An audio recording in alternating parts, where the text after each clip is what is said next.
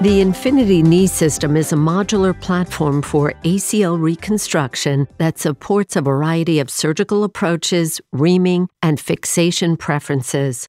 To begin, debride the unwanted remnant ACL tissue and mark the center of the desired ACL tunnel position. Then, take the Infinity anteromedial guide and front-load the Infinity 3.5mm spade tip guide pin. Insert through the anteromedial portal while the knee is hyperflexed to allow appropriate access to the ACL's femoral footprint. The anteromedial guide provides a 2mm offset from the back wall, while the footprint feature provides visualization of the tunnel's edges. With the guide still in place, use the Hall Microfree mini driver to advance the guide pin through the far femoral cortex. The spade tip guide pin creates a channel for the Infinity femoral adjustable loop button to pass, eliminating the additional step of reaming a button channel. Next, remove the guide from the joint and pull the guide pin back against the femoral cortex. The spade tip guide pin's gradient pattern helps quickly identify femoral aperture to cortex length. Then, advance the guide pin through the skin laterally and introduce the sentinel reamer over the pin, keeping the cutting flute away from the medial condyle. Ream the femoral socket to the desired length and remove the reamer from the joint. Pull the guide pin out to advance the femoral passing loop into the joint. Next, assemble the Infinity Modular Guide System, which features a quick connect mechanism on the guide body and ratcheting edge on the guide sleeve.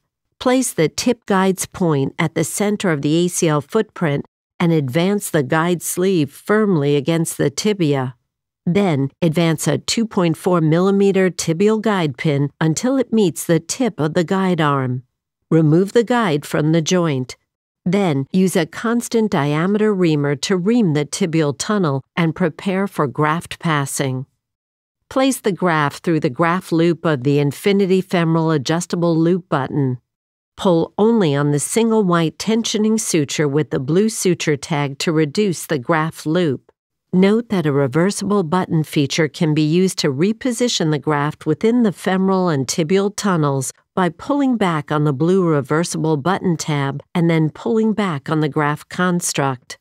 To begin graft fixation, load the tensioning and lead sutures of the button on the passing suture loop and advance until all 4 suture strands are outside of the lateral femoral cortex.